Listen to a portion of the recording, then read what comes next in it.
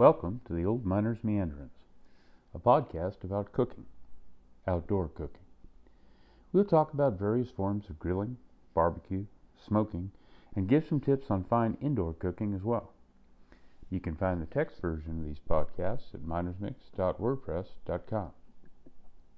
These casts are brought to you by the folks at Miners Mix, makers of fine gourmet barbecue rubs and seasonings. If it didn't exist in 1850, it ain't in there. Feel free to visit us at minersmix.com or on Facebook, Twitter, Instagram, or Tumblr. You can find this podcast on the Miners Mix YouTube channel at anchor.fm/minersmix or on many other podcast outlets. You can find our products on Amazon or on our website. Now, gather around to hear Fish On, the grill. An explanatory note before we begin. Most of these podcasts are verbal versions of what we posted out on our written blog. Out there, the old miner himself often writes blog entries. He usually writes from the first person singular case. That is, he says, I do this or I did that. Here in the podcast, that just sounds funny. So we often change things up to the first person plural case. That is, we say we where he said I. This episode is just such an example. Now, onward. People who claim they don't like fish have never had good fish. This blog entry will tell you how to make good fish. A lot of folks are scared to grill fish the way it was meant to be grilled, which means on the grill. We've never seen anyone seal up rib steaks in foil and then put them on the grill. We think even the best USDA prime rib steak done this way would pale in comparison to even an average steak when grilled in the normal way. So, why do you do it with fish? Fish takes a little more skill to grill than your average steak, and that's why folks are afraid of doing it the right way, which, again, is directly on the grill. In actual fact, there's no reason why most fish can't be put directly on that grill, just like everything else. Aluminum foil is really popular, and so are planks, but we've never cooked fish on a shingle, and we see no reason to do so when we know how to cook it directly on the grill. Foil and shingles are popular because folks think the fish will flake apart and fall through the grill into the coal or burners below. Well, you might lose a morsel here and there to the charcoal below. There's only a few types of fish we have ever tried to cook that were dang near impossible to grill successfully right on the grill. We'd much rather give up a bite or two to the angel's share than wrap our fish in foil and call it grilled. Might as well bake the thing in the oven if you wrap it in foil. Fish grilled directly over the coals or even on a gas grill tastes so much better than the same fish sealed in foil. Hermetically sealed in foil, the fish doesn't get any of the caramelization and flavor that normally would acquire from the fire and the searing that goes on while cooking. There are a couple of tools necessary to do a really great job on grilling fish, and some kinds of fish are more amenable to direct grilling than some other kinds of fish. Through experience, we've encountered a few species which are difficult or darn near impossible to grill, and some that are really easy. Plus, some cuts of fish are easier than others to grill. If you don't really want to lose any fish to the angel's share, then you should invest in a fish basket. A fish basket is a flat, two-sided basket made from closely spaced wire mesh into which you can put your fish, latch the basket closed, and then put it on the grill. When it comes time to turn the fish, all you have to do is flip the basket over.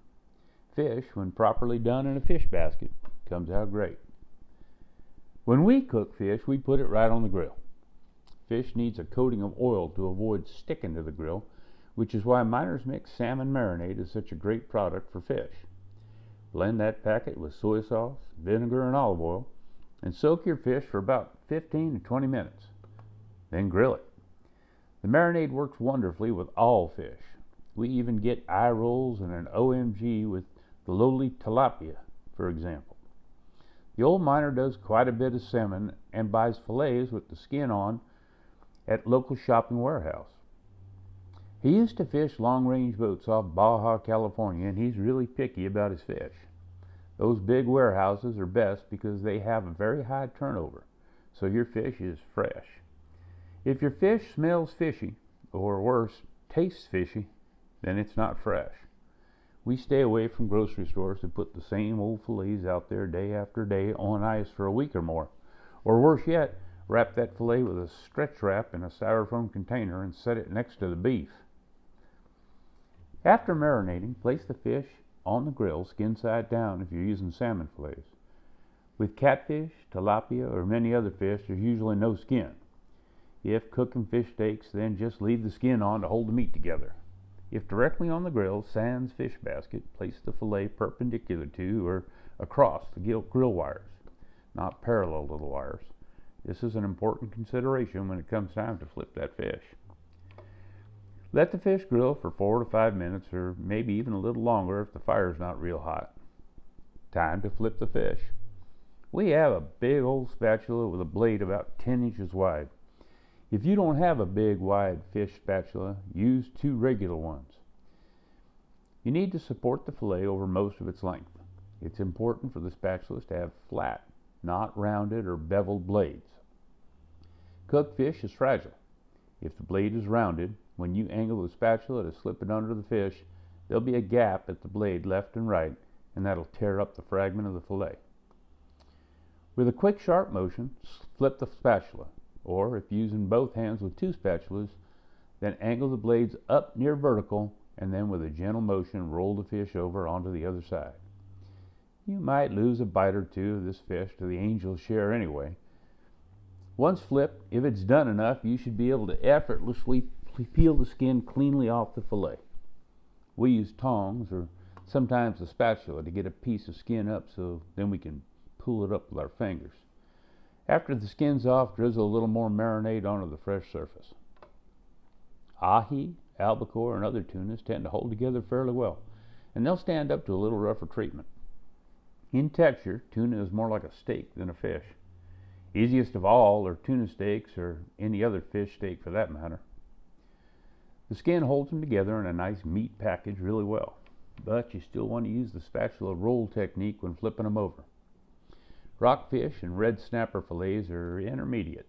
They're quite a bit more flaky and tend to fall apart easier than salmon, and might be better candidates for that fish grilling basket we talked about. Whole fish such as trout grill easily, and the skin will peel off just like with a salmon fillet if you want skinless trout. About the only fish that's ever defeated us is Dover sole.